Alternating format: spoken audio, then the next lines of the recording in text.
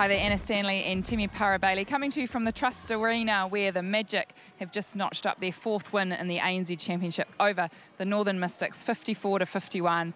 Bubby, the Magic, they had to work pretty hard for it. The Mystics started off in that first quarter with a hiss and a roll, but defensively you'd have to say the Mystics were pretty strong for a good 3 quarters. Oh, they definitely were, and you look at the deflection stats at halftime, it was 16-7 to the Mystics, and that's due to every single one of those players down there, and also to Harrison. Harrison did a great job in there, just being a nuisance, I suppose you could say, and she was just everywhere.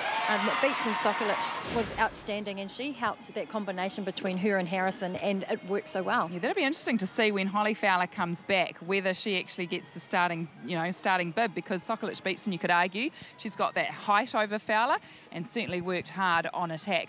Well, for the Magic, we can't not talk about their fight back, because in that last quarter they really came through, led by Jamie Lee Price. She came up with some outstanding ball.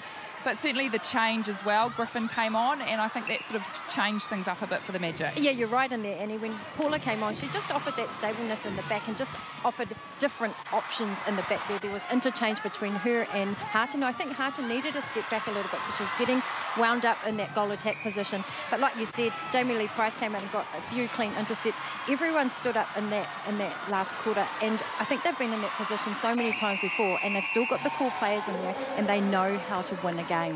What did you make of Harton's performance? Yeah, I thought it was patchy. I thought sometimes she did some great things, but then she got down on herself when she couldn't feed the ball over Harrison. And if we look at the stats, look at the attempts, the Magic 66 to Mystics 57, and the score was because of those goal percentages as well. Deflections, they evened up in the end, 22 all.